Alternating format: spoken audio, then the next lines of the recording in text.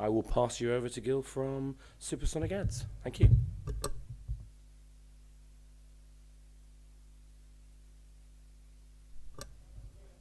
Hello, my name is Gil from Supersonic Ads. Supersonic Ads is a leading provider for in-social games of brand and DR campaigns, DR direct response campaign. And as most of you know, only 2% of the users of the gamers actually take their credit card out of their pocket and pay to the game. Now, I'm here to talk to you today about the other 98% of the non-paying users. So let's start. So it's not working? Okay. So remember when we used to talk about ARPU with 1P, which is average revenue per paying users? But then a sea of animals started getting on the way of our total audience, and we got the whales, the minnows, and the dolphins. The whales are the heavy users or the paying users. The minnows and the dolphins are the light users or the non-paying users. So to deal with all of that, we added another P to the ARPU and make it ARPU with 2 Ps, which is average revenue per paying users. And by doing that, we actually took a P on the revenue that could be generated from the other 98% of your users. So I'm here to tell you today that your monetization strategy should be like this. Direct payments and ads can live together in harmony. It's all about choosing the right ad strategy, because today, with all the data that we can get from our user, on our users, we must know after a few days who is the paying user and who is the non-paying user. And I'm saying that it's a must to treat different users differently. Here are some facts that I want to show you real quick. As we said, on the web, only 1 to 5% of people take credit card out of the pocket and pay to the game. On mobile, you see almost the same numbers, 0.5 to 6% pay to the game. And from the other side, we have Zynga. I don't know if it's the best thing to quote Zynga today, but that generated $27 million in ad revenues in the first quarter, and it's up to 230% from previous year, and almost $41 million in the second quarter, which is up to 45 from previous quarter. So what you saw from this slide is that you should pay attention to your ad monetization strategy. Please don't miss this great opportunity. Some more facts that I want to share.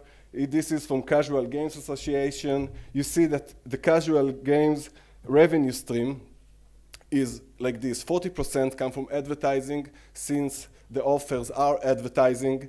So 40% advertising, 60% real money. So it's 40-60 split. It's almost 50-50 already. And as you can see on the next one from the Inside Network, they did a study. They asked the users, what is the preferable way to pay on the casual games? And they said that you see on the second place is promotional offers. So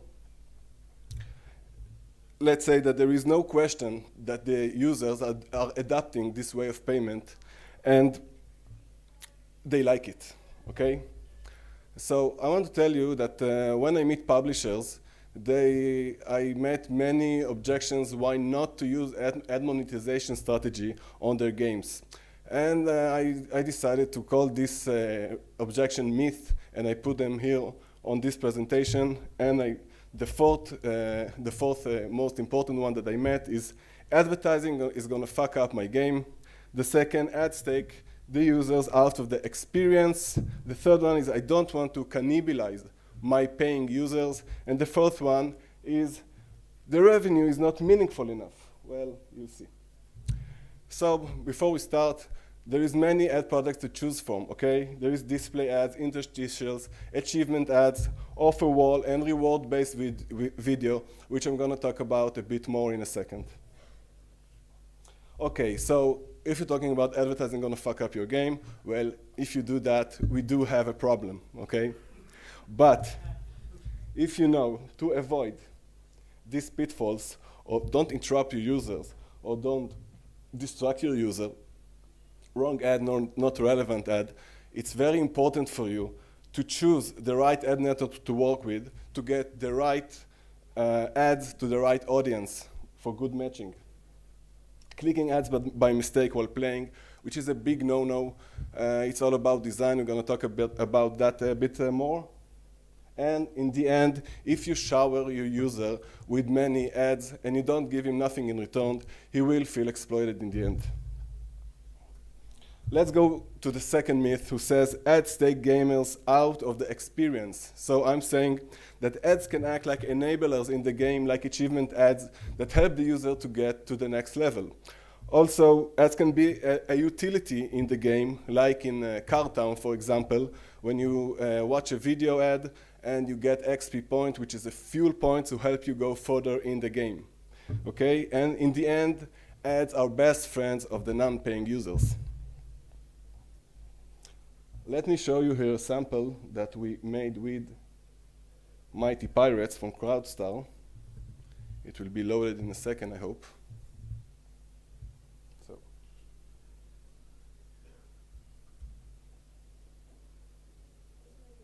Yeah, but I can't do that. Mm-hmm. So let's wait for a sec if it's not. Yeah. So this is Mighty Pirates from CrowdStar, and as you see on the left side, there is a button, who is the Watch and Earn button, okay, that the user can ignore if he likes, and if he don't ignore it, he press the button and he gets this. Okay, this is a pop-up. I turned the voice down, okay, from the Pirates movie. As you can see on the top, it says to the user, just watch the entire video below and earn 1 Facebook credit, okay? If the user sees the video till the end, he gets 1 Facebook credit and he go back to the game with this credit, okay? And let's say that all this pop-up is a property of the advertiser. He can do on this pop-up almost whatever he likes. I can see that in the last months, there is a kind of gamification of the ads, and advertisers ask us to do mini games in the ad instead of a video. And it doesn't matter, because anyway, we need to have some action that the user will do in order to get reward, or Facebook credits, or XP point, or X amount of coins, whatever. And of course that in the end, you can click to the landing page of the advertiser. In this case, it's Facebook. I won't click on it because it will take years, but I can tell you that for this click, there is around 20% click-through rate, which means that 1 of 5 users that will show this ad will click to the landing page. Now let's talk a bit about pricing. This ad is, the cost of this ad for the advertiser is 20 to 25 cent CPV, cost per view, okay? If you calculating the CPM, it's between $200 and $200 CPM. But from the other side, if we have like 20% click-through rate to the landing page, it means that 1 of 5 users, because it's as you can see, it's limited 1 time per user. So you need 5 users to have 1 click. 5 views will cost you between €1 to €1.25. So this is the cost of a unique user who who complete to see the video and decided to click next to the landing page, okay? And when he finished the video, he already got the point, so he don't have to click it to the landing page. But he does, because I guess that we know to do very good targeting. As you can see, this is the pirate movie inside the pirate game. It's 100% matching. So let's go back to the PowerPoint. Okay, so as you see, it's opt-in. We ask the user if he wants to see it, and even after he opens the pop-up, you have an option to close it and not to watch it, okay? Most of them do watch it till the end. Let's go back.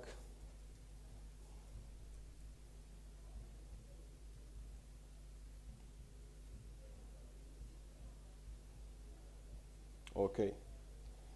Of course, it's not intrusive. It's not a wrong ad to the not relevant users. As you see, it's 100% matching. And you cannot click this ad by mistake. It's sitting on the side. It's subtle. It's not intrusive.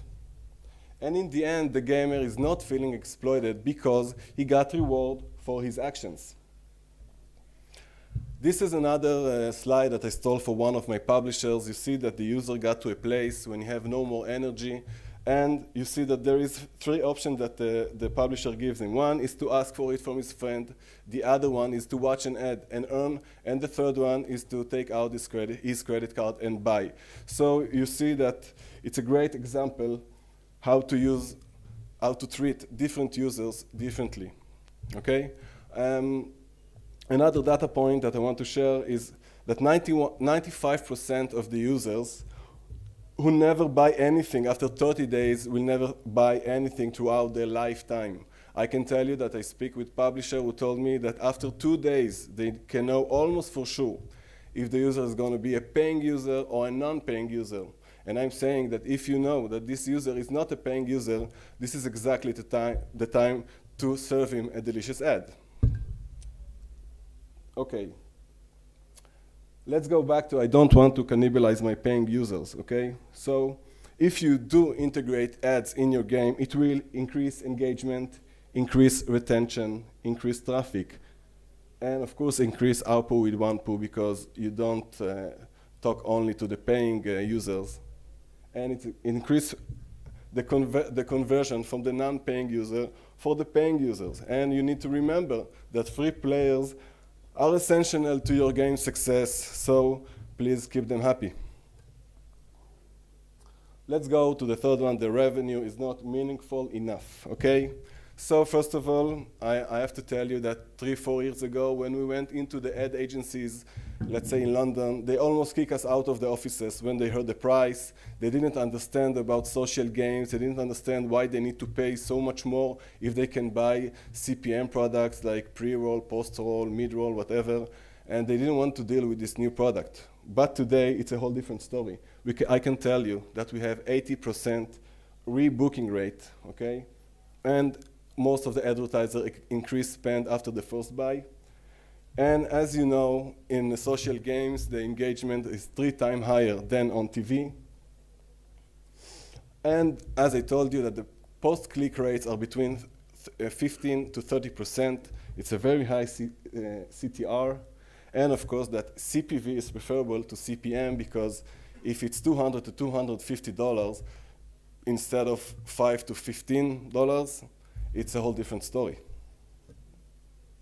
So I can tell you that if you're talking about the revenue that is not meaningful enough, that we have publishers who make with us $10,000 a day. Now, I'm not saying that it's really easy to achieve this amount, and not all the publishers can do it. You have to have a very large audience to do it. But let's say that the average is a bit lower, but it's also very big numbers per day. And for the publisher, okay, if we look from his angle, he will get between 0.4 to 0.6 cents per each view, which says that it's between $40 to $60 CPM direct to the publisher pocket, okay? Completion rates for the video are 80% because I think that if you do the targeting right, there is no reason why not to get this kind of completion rates, and I guess that maybe we do something right if you get it. And of course, be strategic on selecting your ad networks partner because you have to know where your audience is. And if your audience is in, I don't know, East Europe and Japan, I guess you need to find 2 different networks that specialize in these areas. And it's because it's very important to give to your players the right ads, because if not, they're not going to play along. Now, I talk about a bit gamification of a game. Let me give you an example. This is something that we did with Adidas. In a sec. It's something that we did with Adidas to the Olympic Games.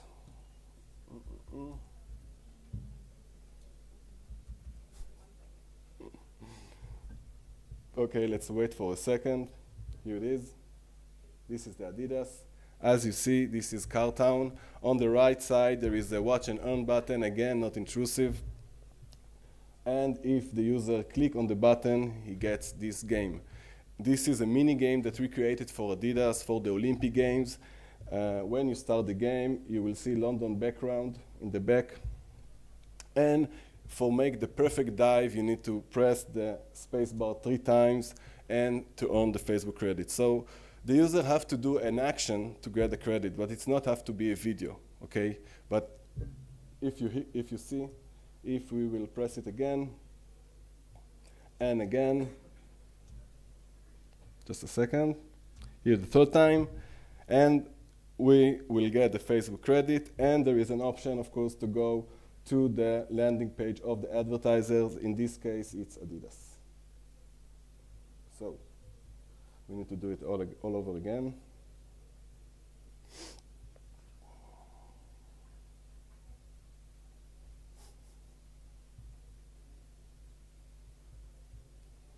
Okay, so mobile examples. As you see, on the left side, there is a small button. It can be very easily a watch and earn button. The user will click it, the video will open, and he will see the video till the end. If he sees the video till the end, he will get X amount of coins, and in the end, he will be able to press to get to the landing page of the advertiser. The concluding slide. Games become a new mass media that is scalable and targeted for advertisers. I can tell you that it's rival TV, it's rival web and mobile. Everybody understands that this is a new territory that they got to be in. The second conclusion is don't pee on your audience. The third one is direct payment and ad monetization can live together in harmony. It's not an either-or discussion, okay? And almost the last one, be thoughtful about how you roll out your ad products. It's not one size fits all. You need to think about how you give your user the option to get further in the game with the ads, okay? Not interrupt him in the game, but help him to go further in the game. It's very important. And the last conclusion is it's happening. Brands and agencies are on board, and more are coming. And if you don't have ad strategy, you should have, and if you still don't, please think about it. Thank you. And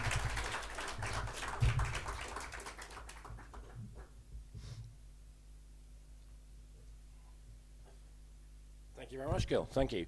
Does anyone have any questions? We have a question at the front. Hello, Gil. I'm from Disksoft. My question is, you very best tell нам about advertising, but can you provide some examples of good ad frameworks, or maybe some products of your Casual Games Association, which we can use really in iOS and Android applications, or maybe in casual games? Thank you. I can tell you that we are dealing mostly with branded video and with offer-wall or DR campaigns. And DR campaigns are going really well on the mobile. And let's say that I showed a sample that you can do also the video, the branding video also on the mobile. And this is what we are doing in Supersonic Ads. We do it, yeah. The samples that I show you, we did it. We also make the mini game for Adidas. We make mini games now for many advertisers. We did it with Dove. We did it with so many more. And it's like a new thing, and it's nice. You're welcome. Hi there. On iOS, is awarding virtual currency for watching videos, is that permitted under the App Store guidelines? Because I know Apple have had problems with those kind of incentives in the past. Can you ask again? On iOS, yeah. Is the strategy of awarding virtual currency for watching videos allowed? Yeah, we do it. Yeah.